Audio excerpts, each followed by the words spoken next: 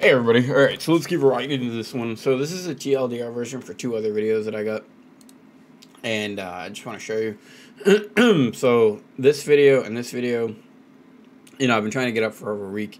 As you can see, they're really long videos. So this is going to be another TLDR. I'm going to upload both of those.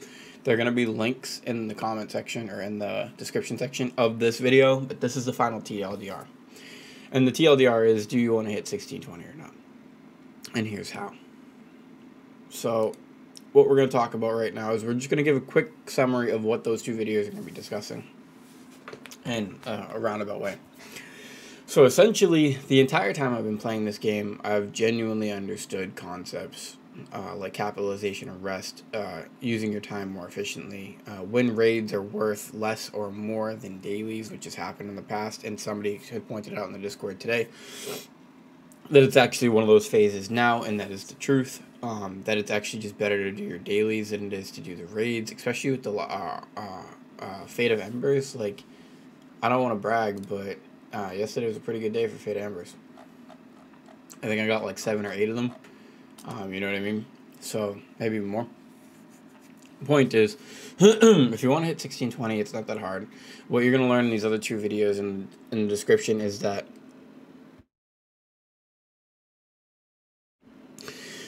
all it takes to hit 1620, and any of you guys can do it if you follow along with the two videos, is a good plan, some focus, and I guess the TLDR version would be that you had to make some sacrifices in certain places on your account. You needed to understand how to push forward, even if that meant buying the materials you need with gold, because you're going to have an excess of gold, right?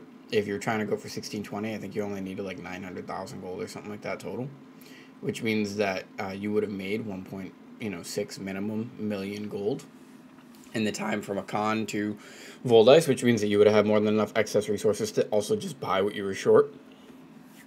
The TLDR, right, because we've already done the math in the other video. Let's pull up paint real quick.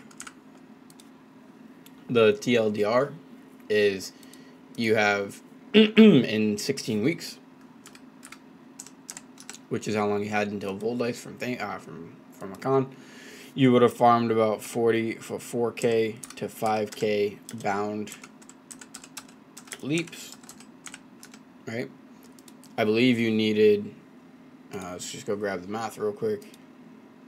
I mean, you're going to see all this in the other video. Like I said, I wanted to make a TLDR version of it. Hopefully things load a little bit quicker. Cheers.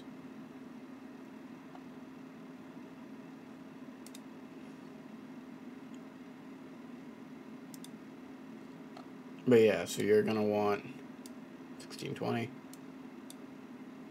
And that means we start off at 11, I think. No, we start off at 12. 13. So it's about 620k gold, about 9,800 leaps that you need. So we're just going to type this in, about 10k leap. 5 mil honor shards.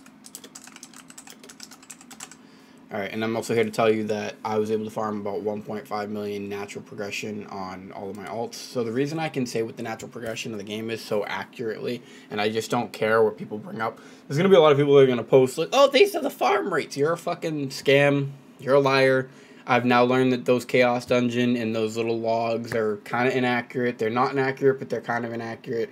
And the only reason I'm saying that is because when you do the math based on the logs, like here's what you're going to get per chaos dungeon clear, it says that you're only going to get like 896 of these, and that's just not true. It's not true. I have 6 characters that have been 1580 since a con. I've been doing these reviews of people's progressions, and I have, PMs, hundreds of more PMs of people's progressions. I've been looking at people's accounts very fucking closely, so I'm seeing what the natural progression of somebody's account is, and it's about 4,000 to 5,000 stones bound that you'll gain in 16 weeks. If you guys want to argue it, that's perfectly fucking fine, but if you're here to argue with your little math, I'm not going to listen to it. I'm not going to listen to it because, again, I have 6 characters that all ended up with anywhere from 9 to 13 tickets in 8 weeks, right? And had all anywhere from 1,800 to 22, or 1,600 really the lower end, but 1,600 to 2,200 was the max on bound leaps that they farmed in those 8 weeks, right? Now, reality is the pally, again, I didn't do his cubes, so it's more like 25, 26. You're going to see me say that in the other video. So without getting into this too much, because again, and I'm not saying I don't care like the fucking dumbass Grenton was saying. I'm not saying I don't care like in the sense that I don't you don't deserve an explanation or that I can't be wrong. It's that, like, why should I feel that I can be wrong when I've done the layers of work and math to get to where I am, and I'm following the advice? Like, that's what I don't understand. It's like, that's a crazy mentality. That kid wants me to change my thought process on the game, but he's got 115.90. You're not the person who's going to convince me that my math ain't mathin', kid, when you clearly can't even keep up. Like, do me a favor and get that shit the fuck out of here. Play the game more, and then you can come talk to me about the game more. But anyways, other than the dumbass, 4,000 to 5,000 bound leaps is about what you're going to farm naturally on a character in those 16 weeks, just by doing the chaos engines, by doing the dailies every day, and by doing the raids, etc., right? So that's about the bounds. In that exact same time, on one singular character, we have to do the math again really quickly, and I don't want this to be a long video, so we're going to do everything as fast as we possibly can. Okay? You would farm 8 per day, and yes, if you're trying to get one character to 1620, you should be playing it unrested, so I don't want the bullshit about, oh, you have to play the game every day. Well, if you're not playing the game every day, I don't know why you think you should be able to make it to 1620. And I don't play every day, that's why it's funny that I'm going to make it, but let's not jinx it, because I haven't made it yet, but anyways, 8 times 7, right, because it's 7 days in a week. And then you should times it times 16, because it's 16 weeks, right? So you get another 896 in tradables just from that, right? So you're going to get another 896 tradables. And I did this in the other video, so you're going to see it again. I'm sorry. All right, tradables. You add that all together, you're about 6,000. So you're only about 4,000 short, right? Which really isn't that many when you think about it. But we're not... You actually get a lot more. Okay, you get the events, you get the login bonuses and stuff like that. So you're not 4,000 short. I think you get, like...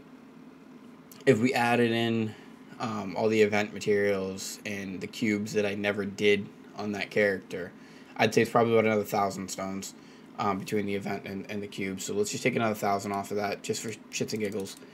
And then we'll do 3,000 times 140 per stone. All right, so it's about 420,000 extra gold in those 16 weeks, assuming that you make, again, you're going to see this in the other video, 100k a week equals 1.6 mil in the 16 weeks, right? So then you would have more than enough. You know, you take off the, what was the cost again? Just flash this on screen real quick just so you guys can see kind of what I was looking at. So it's about 600,000 in gold, in raw gold. Alright, so let's just go ahead and, can I not put this back there? So we'll add, you know, you get 420,000 that it would cost there. Let's add another 700,000 just in the raw gold taps.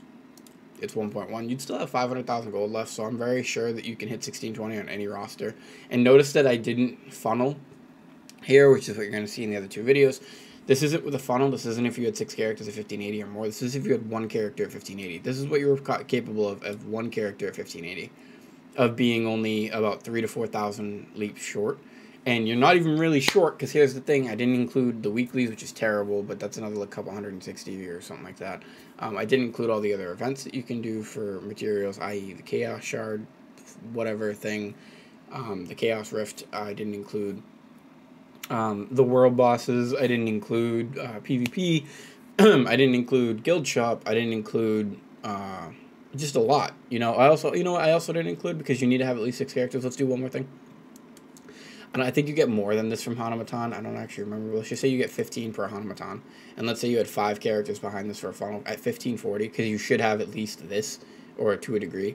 So we'll say 10. No, we'll say 15. We got to be accurate. So 5 times 15 a day times 7 days a week, which wouldn't take you that much time because they're dailies, times 7 days a week times 16 weeks. And then we're going to divide it by 5 again. So you get another 1,600. So we will dumb this down just to be kind. We'll say 10 times 5, which I guess I could remove that 5 since I divide by 5 later, but 10 times 5 times 7 times 16 divided by 5.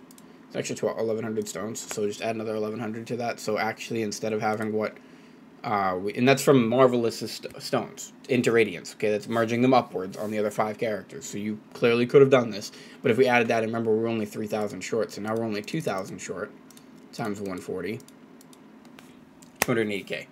So 280k gold plus the 600 and something k gold, right? So we'll play 700k, even though it's actually 600k. Well, I had 700K. So you have about 1 million gold. You still have 600,000 gold left if you were making 100K a week. And there's a lot of people who are going to be able to say to me, I make way more than that. I bust and I do this and I do that. So if you make more than that, then this shouldn't have been a problem for you. That's why this is funny. So it kind of hits out of those people with the egos that are like, I make so much gold every day. So like take Brother Chris, and I like Brother Chris, right? But he makes like 200 to 300K a week, right? And he's talking about how he might fall short of 1620. That's crazy. Kati's talking about how he's going to fall short of 1620 with the natural progression, and so is Juko and all these other people. But you're not playing the game correctly, so I don't know how to help you. Like, you wouldn't fall short. Like, I've seen your rosters. Kati is the best of you. You could hit 1620. You just don't know what the fuck you're doing is the problem. And probably don't play the game enough, to be fair. So why don't you guys start giving me shout-outs, get my channel popping, and then we can get the ideologies of the evolved mentalities into people's hands, and they'll understand what they can actually do with this game. But anyways, that's the TLDR version. This is just a quick sum up of what I'm going to be showing you in the other two videos. Another thing that I'm going to be showing in the other two videos, quick TLDR, is the parking spots of the game and what they basically are. Is I'm making a comparison between 1490 and 1580. And 1580. And then that linear between 1490 and 1580 is the same linear that I'm then making between 1540 and 1610. Okay. So like the premium alt parking spot would be 1610, just like it was 1540. Why are these the premium alt parking spots? Because the distance between 16, I guess we'll draw it over here.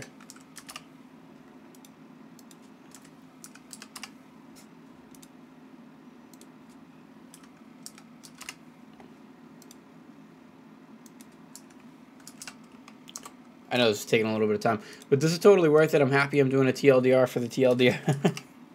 Because otherwise, this would have just taken a long time. So let's talk about this. These stopping points are what I'm going to talk about in the other video. But the reason why you want to stop at this region and park at this region is because the distance between here and here is shorter than the distance between here and here. Material-wise, farm-wise, natural progression-wise, the whole 9-wise, even if you were funneling. So what you really should be doing is that once you get one character to 1490, you should get the rest of your characters to 1490, or at least a couple. Then push this character when you needed it to 1540, right? Park at 1540 for the long period of time while you get these other characters up to 1540, or get more 1490s. So either more 1490s or more 1540s. The more efficient thing to do is more 1490s. Not anymore. Not anymore. Now it would be better to just get your roster slowly moving up if you're this far behind. Okay, but now we're in that same phase. So while this character's building the bounds that they need, you're leveling beneath it to get more materials immediately because you have time before you need the materials. So same thing here. You don't need 1630 right away. You don't need 1620 because it's dog water content. So it's the longer farm period. So it's actually better to just park all of your characters at 1580, even your main if you want to, and go for more 1580s instead. Or, what you're going to see in the video is that you also have the option, because 1610 is the perfect parking spot, of getting all of your alts to 1610 after or before, just before voldis release, which you'll have enough bound natural materials, as we've established here, to hit no problem on all your characters. That's the other thing. They also have like 11, I do want to add this in, it's like 9 to 13 tickets. Cubes. I just want to add that in there because that's part of the natural progression. Like, you can't argue this with me because, again, I've looked at too many people's different things and I've looked at my own on the 6 different characters. That is the natural progression. That's what people would have in about 8 weeks worth of farming. 16 weeks worth of farming. I'm sorry. This is 8 weeks worth of farming. Let me get rid of that. So actually, it would be 22 to 26 cubes in the 16 weeks. And people are going to be like, it's RNG, it's this. Shut the fuck up. I had 6 characters that had the exact same amount, basically. Shut up. Shut up. You're stupid. Please. Please. Don't teach me about natural progression. Half of you don't even know what this term means still. But, anyways. So what the game's telling us is that they want to slow us down. The gap between here and here is just fucking massive. So you stop your main here, you stop your main here, or 1620, fine, you can do 1620 if you really want to. And then you park them for the next 6 to 8 months or whatever it's going to be for theming. You park them for a while. Because while you're parking them, it's more efficient for you to go back and get either 1610s, bring your other characters up to 1610 or 1540, or the most efficient thing is to just get more 1490s or more 1580s. Now, just to recap on that, these are the same concepts, so I hope you're not getting confused and thinking I'm telling you to do a bunch of different things at once. No, I'm telling you that if you're a 6-character roster, getting that 1620 is fucking dumb, but you can do it. Go ahead and do it. Go for it. But then after you do that, don't touch that 1620 again until you get these other alts to 1610 for the full farming. Okay, which you'll see in the third longest video, the differences between the two. And what I'm telling you to do with this, if you have more than 6 characters, is that I'm telling you to get more 1580s, because there's more value in getting more 1580s for a cheaper cost than a 1610, essentially. And it will increase your funnel at the top, and we're going to be in this range for over a year, probably, farming in the 1580 materials range, because even after theming comes out, 1630 is not the cap, 1650 is the cap, so you have more to go beyond that. So we're here for a year. We're here for a guaranteed year. So if you were going to make a long-term investment where, like, Wilden back in the day was like, you'll get the gold back forever. No, but you're producing more value on your account. It's not about getting a return on investment. That's the dumbest logic I've ever heard sometimes. Like, you're not trying to get, if you put 200,000 gold out of a that's not how this game works. Again, it's about expanding your business. If I get, by making all those 1490s, by getting these characters to 1540, it's allowing me to increase my funnel. So I went from being able to do something like 6 characters times 8. It's 5,500 stones. I've already done this. Times 8 times 7 times 16. Right? Those are the radiant stones. So I'm able to push out 5,300 radiant stones. But instead of pushing out 5,300 radiant stones, because I have the 6 1540s behind it, and technically all the 1490s, but you have 2 Caligos, because I have the 6 1540s behind it, I was able to add an extra couple thousand, whatever it was. We already just did the math somewhere. I forget where it was. But it was like an extra 1,000. Like, so I think I did 10, right? Didn't we do 10? 10 times 5. Or no, because it's 6 characters. So 10 times 6 times 7 times 16 divided by 5. So 1,300 stones. So you're able to get another 1,300 stones because of what I did by getting them to 1540. So it's just, I get it, you want that gold number to be returned in your brain, but that's just not the concept that I'm going for. It's about expanding and growing and producing more resources every day. So it's, I don't know, it's a good way to explain it would be like my account, when I only had like 1 or 2 characters, produced, this much value, right? And then I made more characters and I produced this much value every day. And then I made more characters and I produced this much value every day. Oof. And then I made more characters and I produced this much value every day. And now I'm at a point where instead, like back in the day, I couldn't produce what I'm producing now. I went from being able to produce, and I'm just going to use silver as an example, 1 mil silver a day. And now I'm at a point where I can produce like 10 mil silver a day. And that's the difference. Right, I don't know how else to explain it. It's just you go from being able to make, like, so your short leap stones, I can now create a massive funnel. I don't do any of the chaos dungeons and the secondary characters. I just do all their guardians. That's not what I'm doing, but that's what I could do. And then there's going to be those people that like gear the characters, gear this. Like, dude, we've gotten 4 or 5 passes now that have given you gems and given you tripods and all the materials that you need to get a character up and running. Like, I'm so tired of that conversation, and jewelry is so cheap right now, it's just silly. For Guardian raids, it's kind of silly to even have this conversation anymore, but whatever.